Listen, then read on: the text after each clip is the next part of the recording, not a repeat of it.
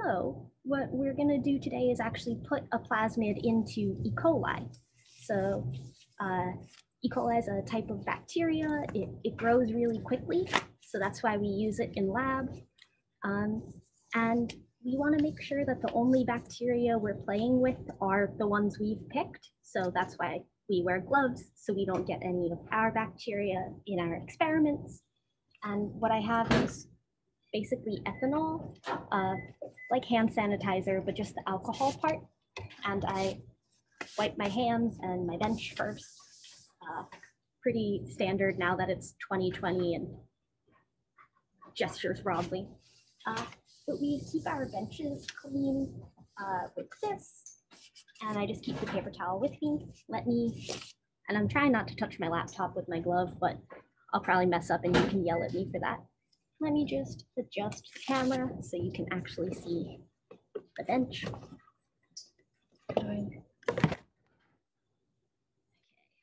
One glove box. Okay, I will hold up things to y'all. Maybe I can sit and make that easier too. Let me make this shorter. Perfect.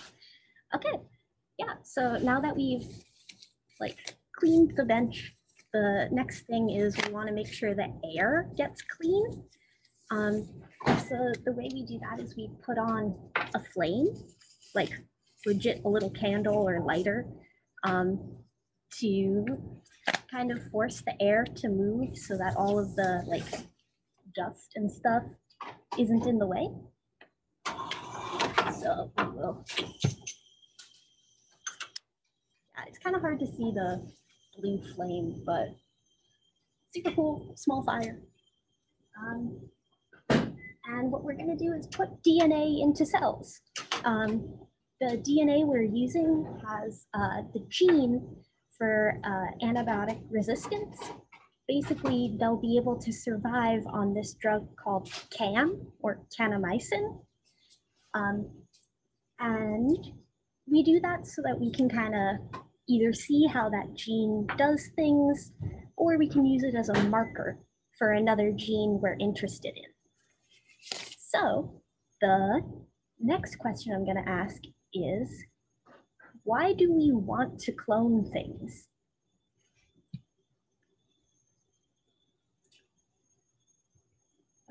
Y'all are all geneticists now, so why do you think you'd want to clone anything?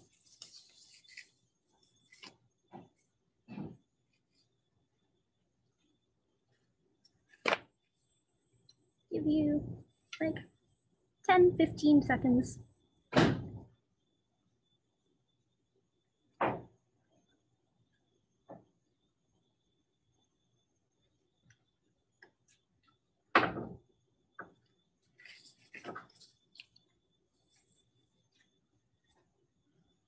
Awesome. I'm gonna close this one because everyone voted and y'all are so smart.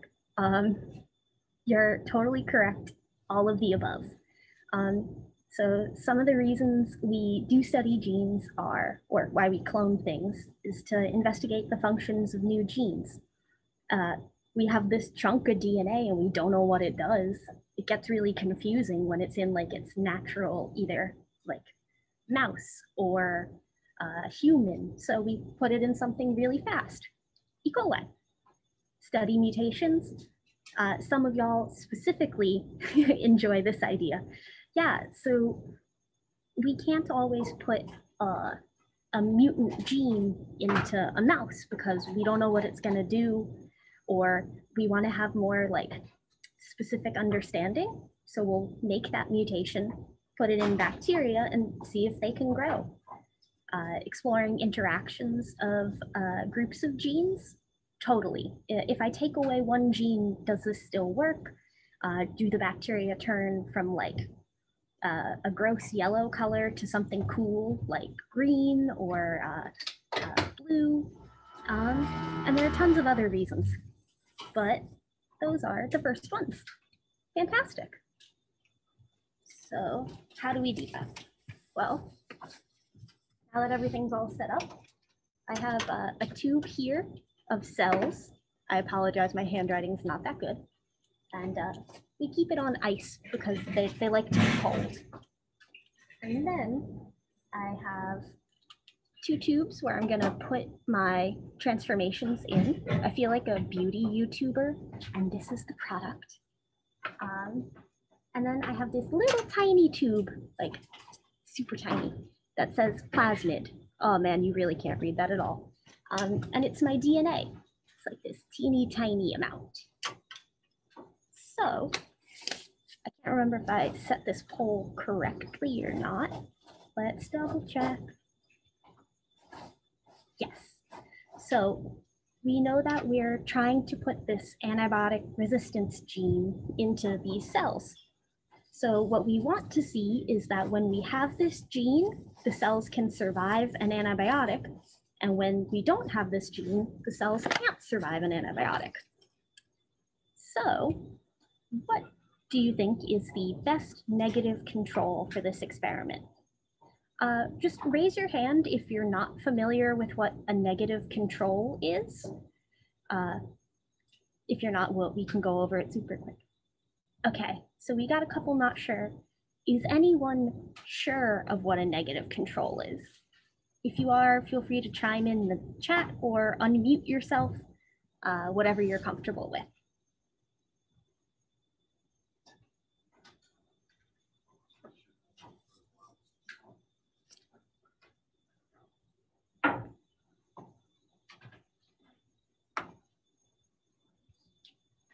It's cool, it's early. If you don't want to chime in, no problem. But I will give you this one. A negative control is something where we know what the outcome will be. We control it, we know what it'll be. And negative means we know something won't happen. So if you wanted to test if coffee helps keep you awake, you expect coffee to keep you awake. So a negative control is something you expect not to keep you awake, like maybe water or chamomile tea. So we're just waiting for a couple more people. No biggie if you're not super confident in this one. It's good so far.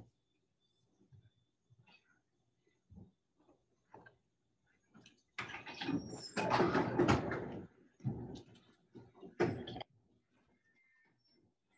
Just 2 more people. Feel free to click on any answer and then I'll close the poll.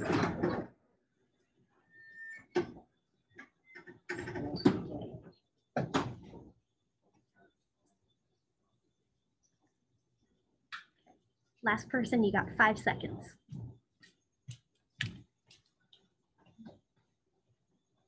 That's okay, the internet is hard and it's also pretty early. I'm just gonna end the poll where it is.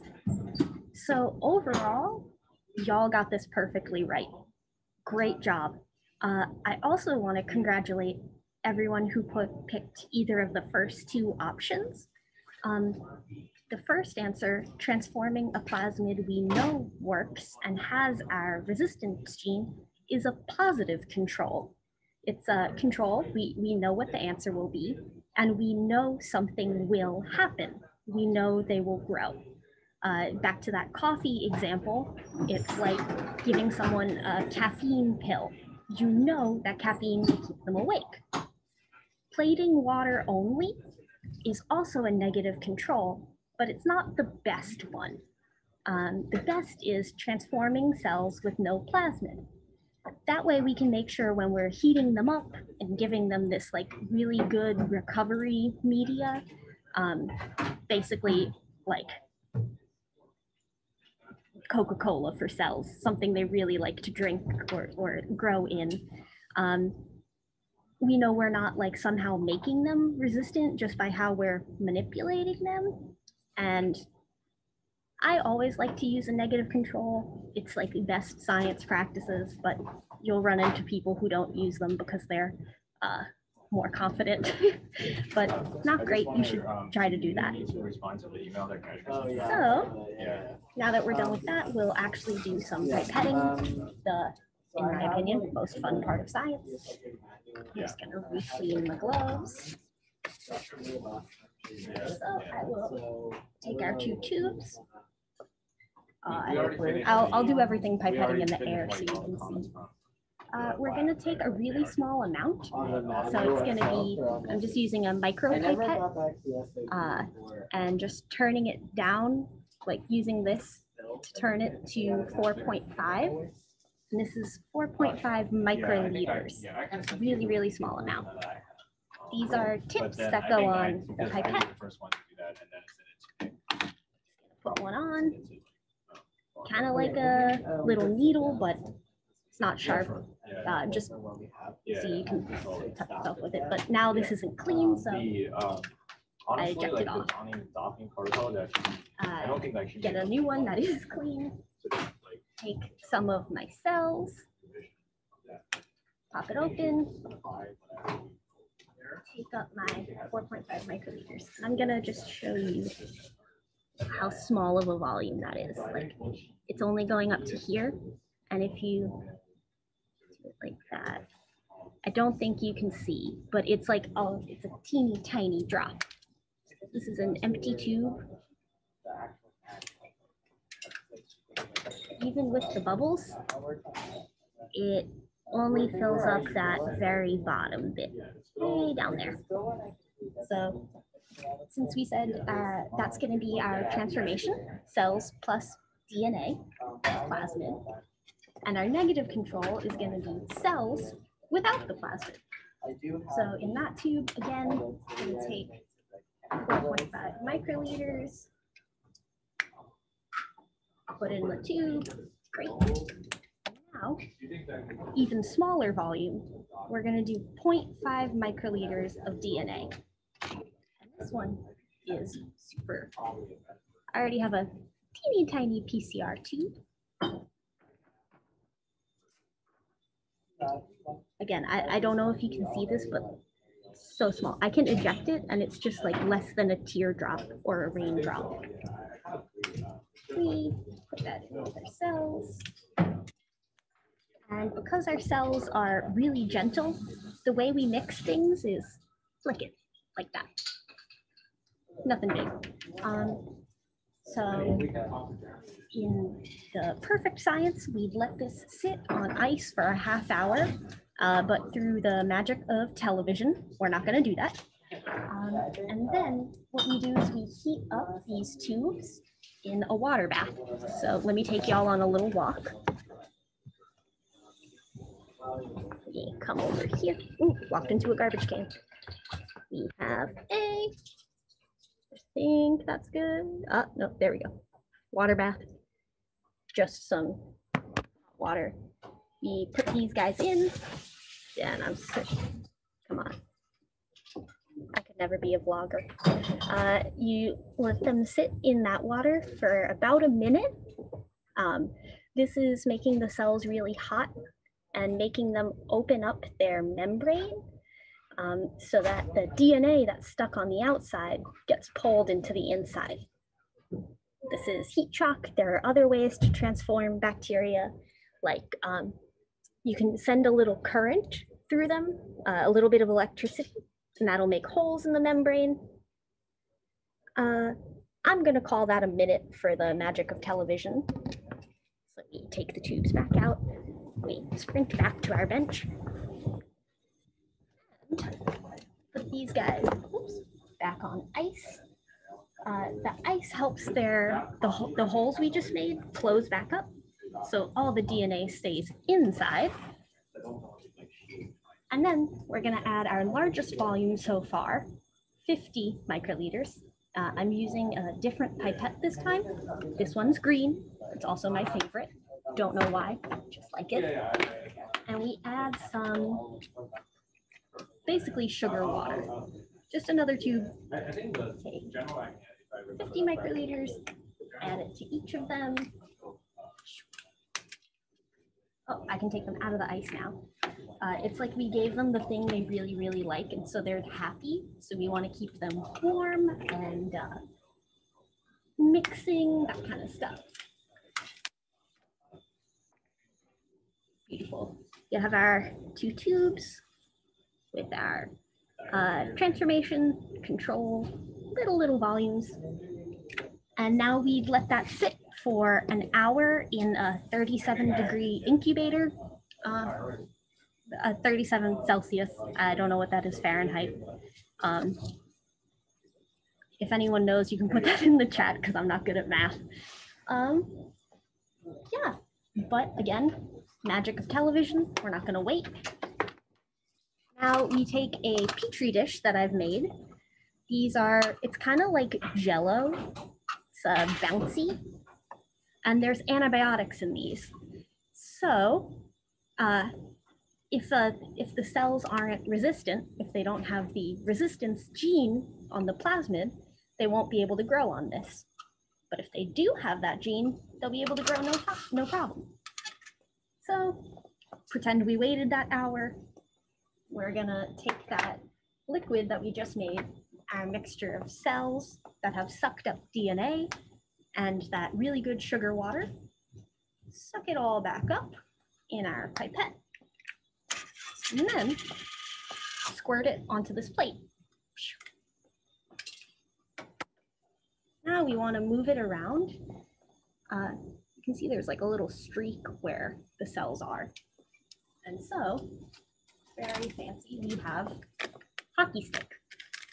It's called a cell spreader, but it's a hockey stick. Clean, so it was individually wrapped. And then you just move it all around the plate. Oh, I realize you all can't see that. Move it around the plate. Usually I'd do this flat on the bench, but for you guys, I'll lift it. And we make sure we spread it out so that all the cells are all the way around. So we'll do that for our transformation, our negative control. We always want to label the plates. So we get a little marker, we'll write on it, TFO transformation 1. And then we let this sit in the incubator overnight. But again, magic of television. We're back, it's tomorrow, and we have some results plates. Now, thank you, Odelis, or Jeannie, I'm not sure who's on the Rocky to You account. That 37 degrees Celsius is about 98 Fahrenheit. So thank you, Odelis. And yeah, we have a bunch of plates, and I'm gonna give y'all polls to help me figure out what is on each plate. So first thing we have is cells that don't, sorry, I almost gave away the answer. We have plates that don't have any antibiotics on them. You'll see I've written -can, and instead of like that, let me actually lift up my laptop, that'll be easier. One moment, sorry for the challenge. Instead of that like clean, empty plate we had before, I'll put one out for comparison. We now have plates with cells on them. Okay, this is not working. So, empty plate, you can see straight through to my hand. There's nothing in it. I'll take the lid off even, there's nothing on it. And then on these, we have bacteria. You can really see it over my sweater or mask, I guess. So each of those dots is a colony.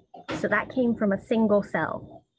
And then where it's like this big circly chunk, it's a whole lot of cells bunched up. You see you have some different sizes, smaller ones, bigger ones. And here, again, whole bunch at the top, all gunky.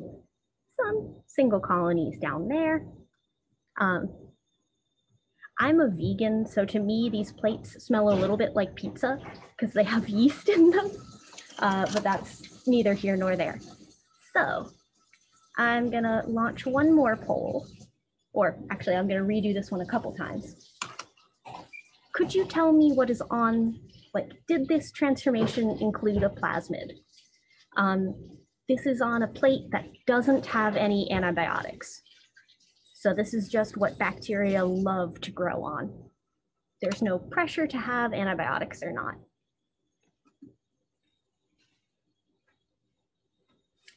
Give y'all a little bit more time and put this down because my arm is tired.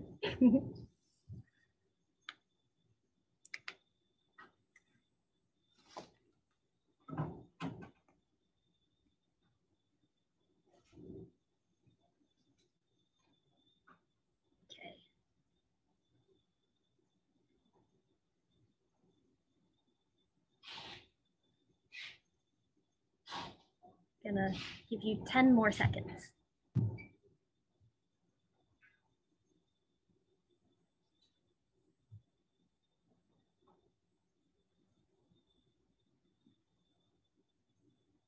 5, 4, 3, 2. Just click on any answer, it doesn't matter.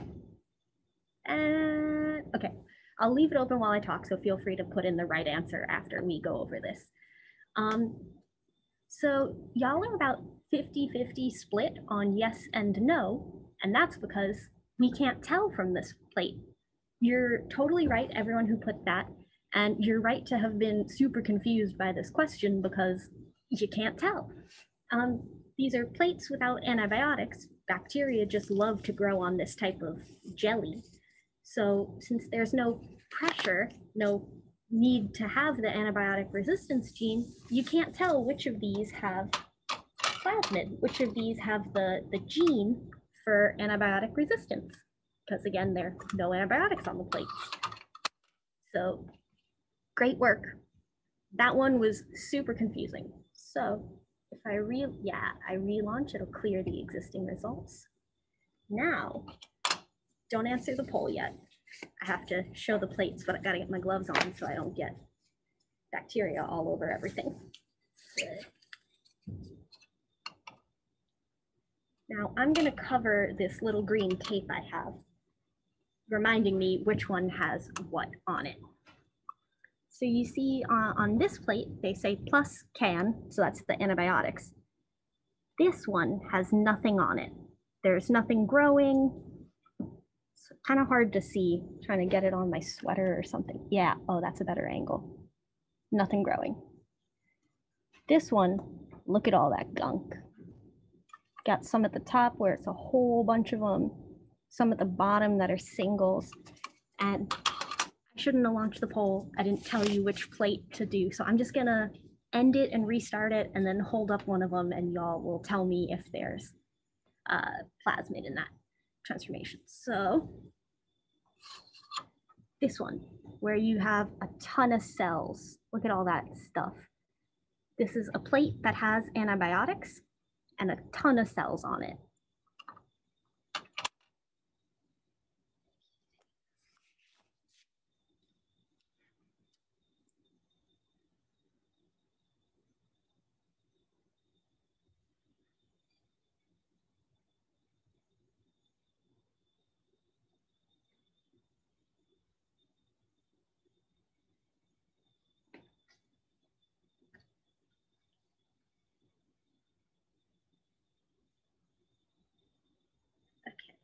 Almost everyone's in.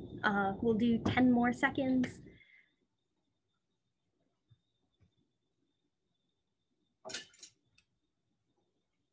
5, 4. Okay, again, I'll leave it open while we talk. Y'all are so smart. Yes, there is plasmid in this transformation. Yeah, the thing that allows antibiotic resistance had to be put in the cells. We transformed it in. Now they can live on antibiotics. Super cool, super useful. The one with nothing growing on it is because the antibiotics killed all of the sensitive cells. So yeah, so good. Yeah, and that's because some of the reason we do the negative control, we do the cells without any DNA. We want to make sure that the cells weren't already resistant to the drug. If we grew on both the antibiotic plates, then we got to be like, oh man, did I breathe on that? Is there something else in there? Maybe I forgot to add antibiotics. Have done that. annoying, but not the end of the world. And so I'm a grad student. I am not an artist. Please forgive me. But some of the other cool things that we can do with bacteria, we can do science. That's great. Obviously, I think that's great. I've been doing this for a little bit. We can also make art. I'm not an artist. Forgive me. I took one of those clean plates with nothing on it. And I did some drawings. We have a smiley face, a heart that's supposed to be a flower. Definitely can't tell. This is a tree. I'm not an artist, but I did put grass. We have the sun, the moon, and I accidentally hit the plate when I was trying to draw the sun. So there are super cool, like actual artists who make art with bacteria of different colors. So there are some that are like purple or green, and some of the genes you can put into bacteria are like color. Oh, I can turn the flame off now. Sorry. Some of the genes you can put in are like different colors. So they can be like fluorescent green or this like cherry color. And people make these like beautiful plates with all different colors and all different art. So you can look that up in your spare time if you're looking for that science and art collaboration that we've all been waiting for. And one of my friends in grad school actually runs a competition for science art. And she had like, I don't know, 4 or 5 different types of bacteria that are just naturally different colors. Yeah, so that's some of our cloning techniques, how we usually do all of this stuff. And I wanted to leave some time for like questions either about what we did today, if there are any polls that you're still not sure about, any like things you've learned about in class.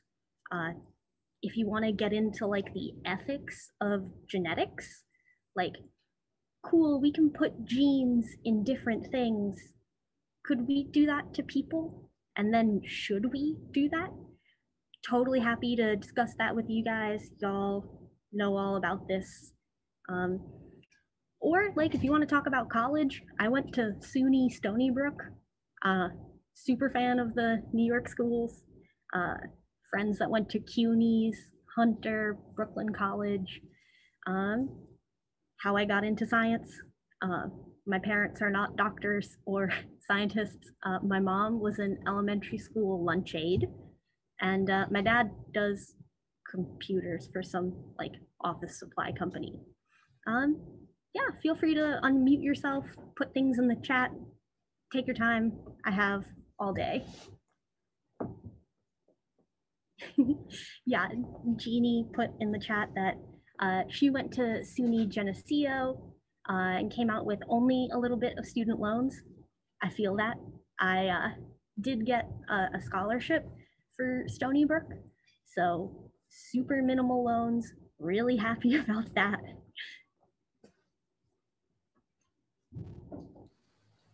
Don't be shy, guys. If you have any questions, I did mention to them a little bit. Oh, we have a question from Kaylee about, what it is to be a PhD candidate and researcher.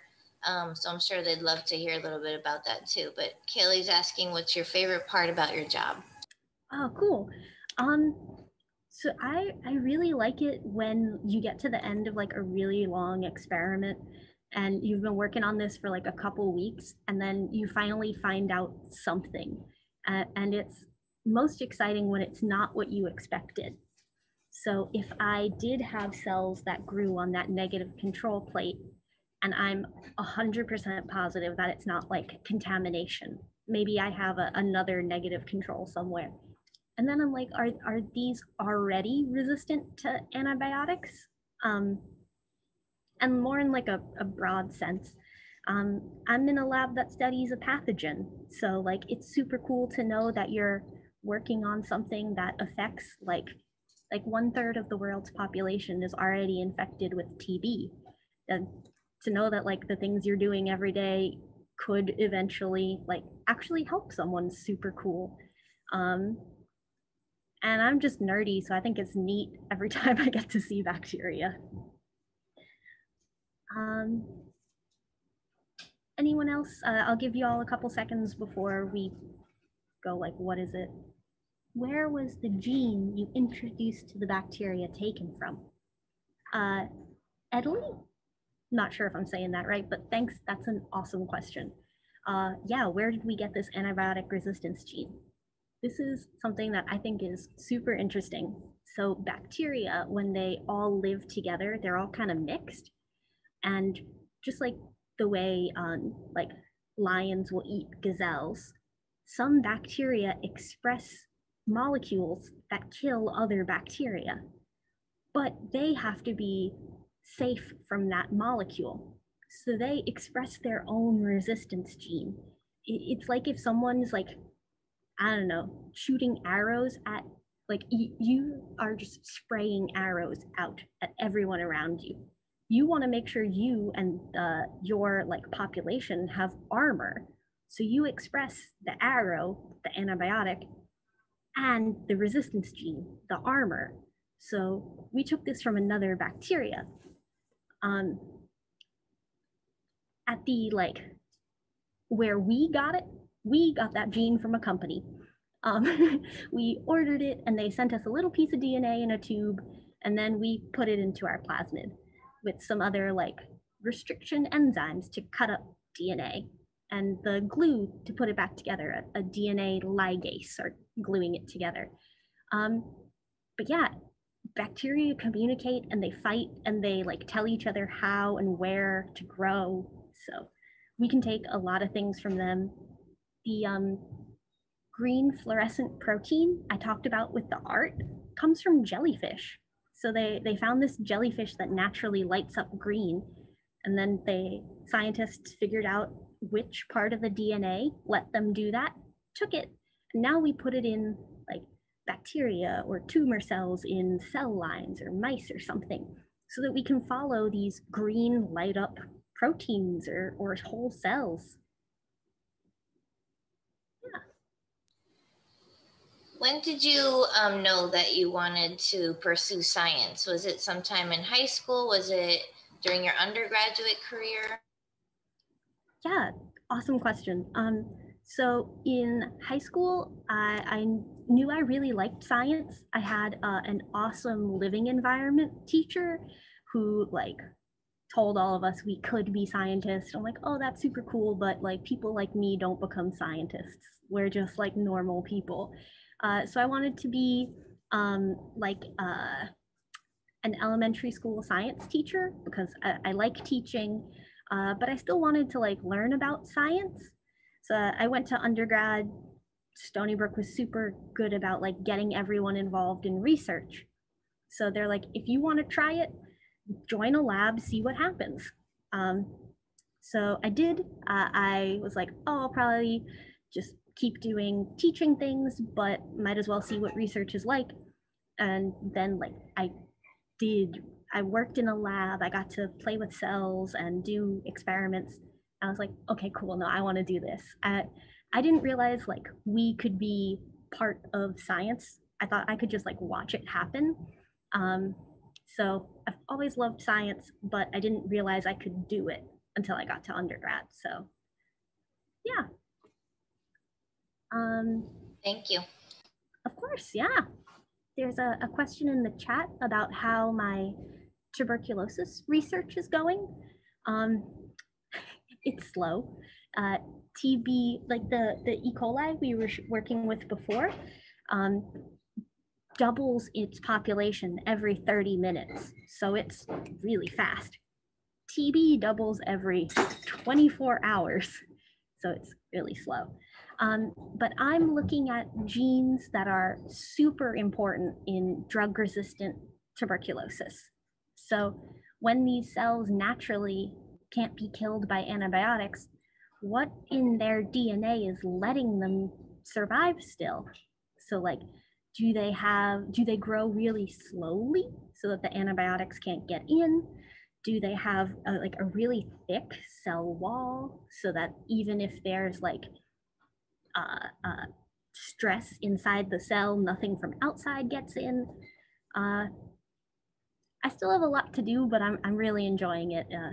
Super fun. Yeah. So someone has asked about advice for those who want to be in my place. So yeah, if you want to be a science researcher, any capacity, definitely like the first step is to do undergrad, probably in a science.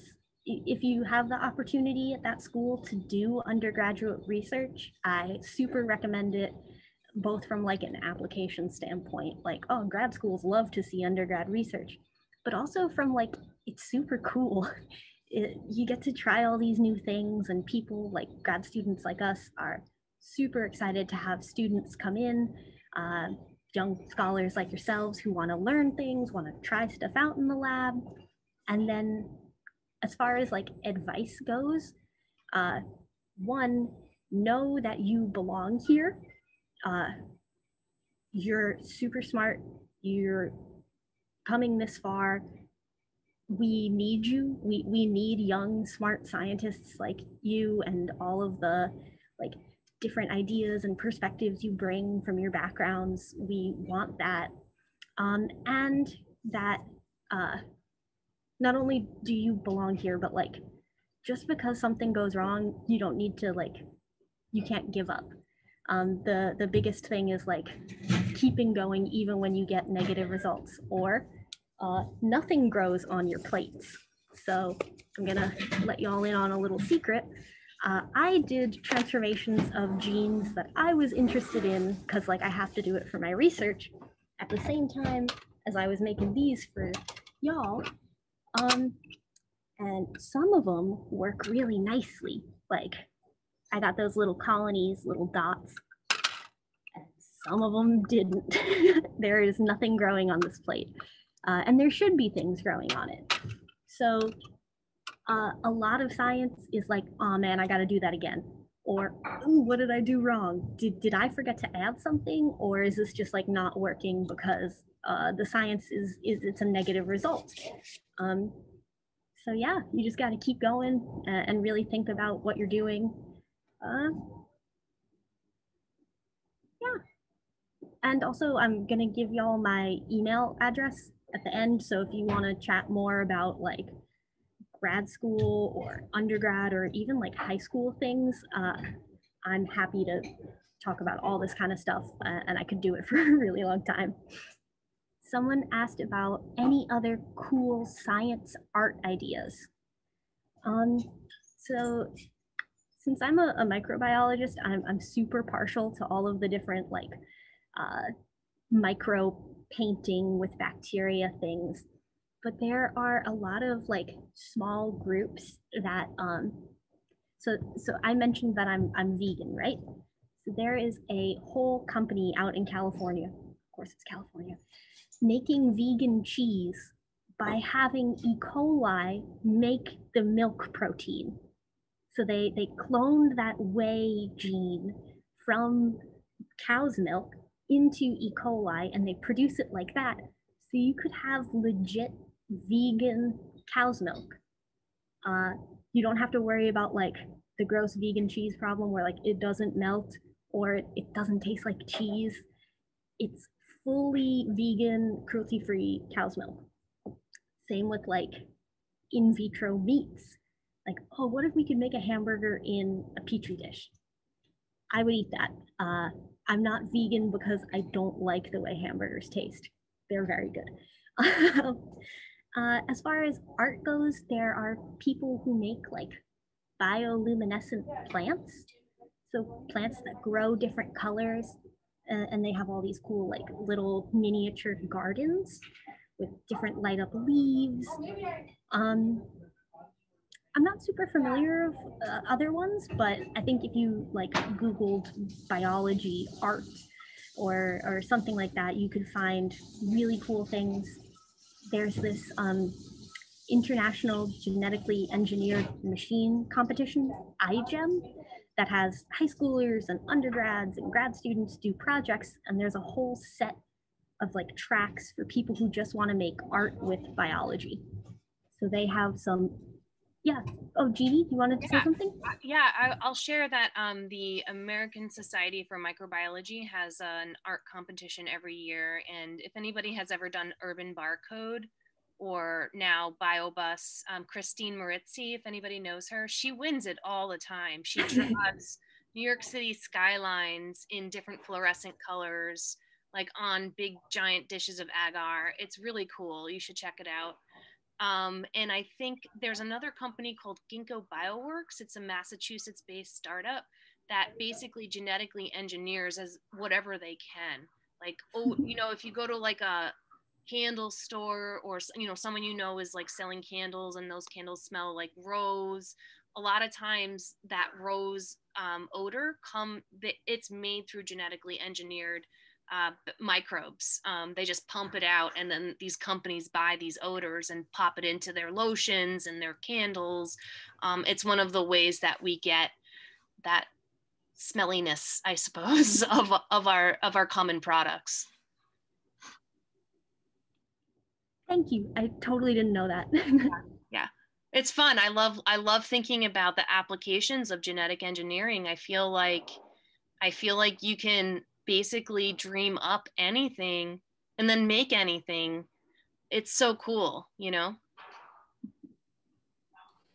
a really great point too, that along those lines, the point that you're making, Miss Eckartt, of exploring new cruelty-free ways to develop not only food products, but, things that you're bringing up too, like, other types of products that we use. Absolutely. I'll share with you guys later. Oh my God, that's awesome. Anything else? Are you gonna get lunch? Probably. I'm gonna eat one today. Oh, because you're gonna skip lunch legally. Yeah. Well, I want to just take an opportunity to, thank you, Miss Eckartt. We really appreciate it. If everyone wants to unmute and quickly give her some snaps of appreciation.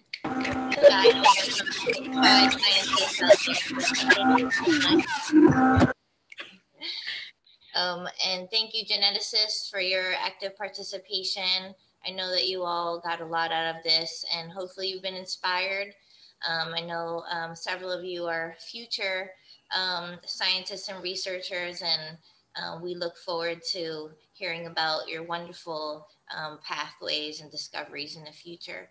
I want to thank Dr. Walwyn Pollard, who helped make this possible, and Dr. Garbarino, who is the director of Rock EDU Science Outreach. Wonderful to see you again. I know it's been a while since I've been in your lab, but it's lovely to see you again. And thank you so much for continuing to allow UHHS students to learn from you all. We really appreciate you all. Pleasure. We love having your students with us. We love having you with us. Thank you. Thank you. By your students and Thank you for letting me share this with you. Y'all were awesome. You're super smart. And yeah, do you have my email, or should I pop it in the chat? What's best for everybody? You can pop it in the chat, and then I'll also send. Awesome. And I'll post it on their classroom page too. Yeah. Fantastic. Yeah. We hope that you'll keep in touch with us. We have a lot of things going, and one thing I want to plug is I don't know if you're familiar with the Lab Jumpstart program, but we would love for any student here who might be interested in building research skills and then doing research during the summer. So you would build research skills in the spring, and then in like an after school session, and then you would apply this to we would mail you a bunch of stuff, and you could do potential like microbiology experiments or even coding style of experiments in the summer under mentorship of scientists in a program called Lab Jumpstart. And you also get a stipend so that you don't have to choose between, like, if working during the summer is your shtick. I know I always work during the summer. I would ask my parents if I could go to like they had Columbia had a microbiology program for high school students, and I really wanted to go to that. And my parents were like, no, you have to work, you know, and the Columbia program had tuition associated with it. And my parents were like, no way. So we don't want to ever put any kid in that position where you want to do a program like this, but you need to also work. Maybe that's me like pushing my own experiences on people. But so yeah, we offer a really nice, generous stipend for it. So I definitely encourage to do that. And somebody just said they like my guitar. It's not, I wish I was that cool. I do this on purpose, but it's my husband's. So, but I look cool, right? You are cool. Thank and you. We certainly have some really strong candidates in this class. They all received an email from me when you all put it out to us, but I'll make sure to promote that again. Yes, please. Because I think for many students, it's just an issue of like self-confidence and like, you know, would I be able to do this? And absolutely you can. That. I feel you so hard. I understand where you're coming from. You know, I do not come from, my mom is a high school dropout. I'm a product of a teenage pregnancy, and my dad did not go to college ever. They didn't understand when I was like, you know, I got a 4.0 one semester, and they were just like, that seems like a low number, you know? You know, so like I you know, I had to navigate this whole place by myself. And that's exactly why we built the programs that we built. It's for you to not have to go through that BS that I had to go through of like sinking or swimming. Like, that's not okay. People should be supporting each other. And these programs are designed specifically to make sure that even if you feel not confident about yourself, and none of us feel confident about ourselves like 100% of the time. So that's totally normal, right? But like, we want to build you up. I believe in building people who then build good science. But if you don't have good people, then you're going to have crappy science, right? So I believe in people and I believe in science, and together that's what the Lab Jumpstart program represents. So I hope you'll consider it. We love our students. We keep in touch with our students. And exactly, Odellis wrote, we want you to be successful in whatever path, and just have an appreciation for science. You don't have to like be a scientist. We just, you know how it works. I mean, how amazing is it to have scientific literacy in an age that we're in right now, when we're going through, Moderna just came out with like a vaccine, you know, efficacy studies. Pfizer came out with vaccine efficacy studies. You want to be able to navigate this type of information that's so impactful for our lives. That's our goal. We just want you to be cool with that stuff. You can go and do whatever you have an interest in science. So we're looking for students who, you know, after this presentation or some class that you've taken, you became super interested in finding out a little bit more, or wanted to do something more hands-on in terms of getting to know, you know, getting a feel for what science is really like. Yeah, absolutely. So I'll put out that information to them again. I know I have to let them go in a couple of minutes. They have a 4th period class, but we really appreciate you all, and we love y'all. We love science, and we wish you all a wonderful rest of the fall and winter. We'll stay in touch for sure. Thank you. Thanks, everyone. Bye, have a great everyone. day. Bye. Thank you, Ms. Eckartt. Bye.